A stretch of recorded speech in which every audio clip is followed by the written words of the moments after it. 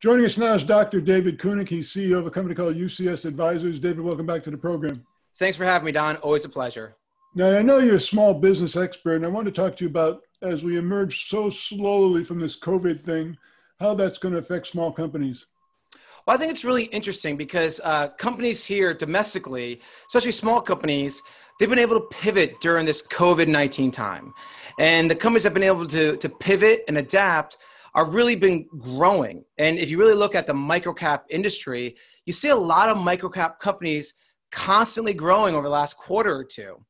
And Don, if we were to take another step further, the small cap companies that are providing medical PPE, COVID-19 tests, or even cleaning products or services, not only are they focusing here in the United States, but they're also now looking at helping countries over in the European Union. It's really interesting how they're now actually providing services and actually products over to different countries over in Europe. So you're seeing these small cap companies really start to grow and also expand their businesses.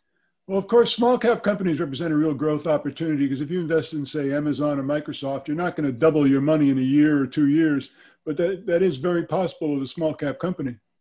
It truly is. And there's also a lot of hidden gems. A lot of people don't take the time to read a company's financials. As we talk about being an investor relations advisory company, where if you have a question about a company, call them up, talk to their IR department, try to talk to someone on their board of directors, do your research. But really, when you look at some of these small cap companies, some of them stopped doing press releases during COVID. Some of them really stopped communicating with their shareholders. And now in the first quarter here in 2021, they're finally turning the corner. They're communicating with their shareholders. They're communicating with the public on where the company is going. And some of these purchase orders that these companies are getting and the revenues they have coming in already for 2021 already surpasses all their revenues for 2020. Well, that's amazing. Now, I know that you're very big in the cannabis industry. How's that the outlook for that in 2021? Cannabis is looking great. I'm still very bullish on it overall, especially the ancillary services.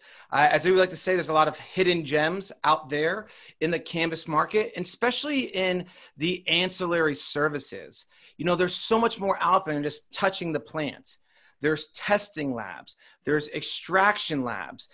We actually have a client that does hemp extraction, and there's a huge demand here in the United States for additional hemp extraction facilities. Well, when you think of the variety of products that are available now that are CBD infused or CBD based, it really is amazing how this has grown over the last, say, even 5 years. It truly is. And we talked about this before on your show, Don. Regardless of who the president is, regardless of what's happening with the economy, for the last 10 plus years, the cannabis sector has shown a minimum of 100% growth every single year in a row. And cannabis is still growing. There's over 30 plus states.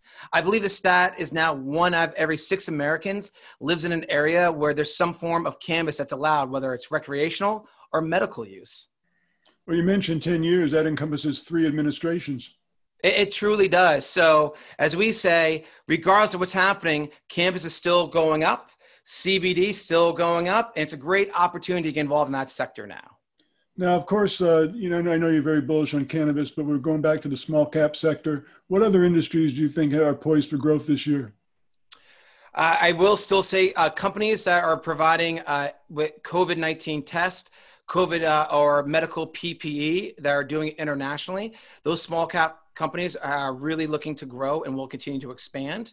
Telemedicine is also very huge right now. We're seeing a lot of interest from our investors looking to invest in different telemedicine deals, whether that's from physical therapy, telemedicine, to primary care physicians, to even medical devices.